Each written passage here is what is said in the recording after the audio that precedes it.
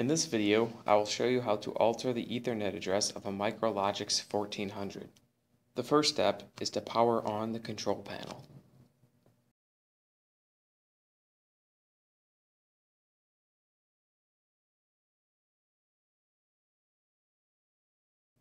Next, press the Escape key to enter the main menu. Use the diamond-shaped navigation key to scroll down to the Advanced set. Press OK. Scroll down to the Ethernet configuration option. Press OK. Scroll down to the IP address option. Press OK. You will then be prompted to enter a password. Use the up and down arrows to change the number and the right and left arrows to select a number to edit. Once done, press OK. Make sure the static option is selected and press OK.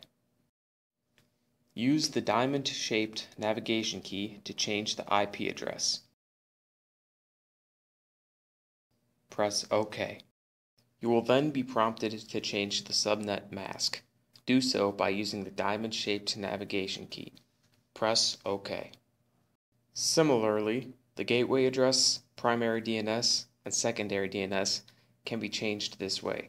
However, these are not typically used and are left all zeros. The Ethernet configuration option will now appear on the screen.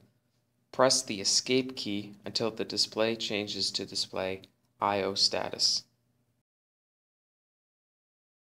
Press OK to return to the I/O status page.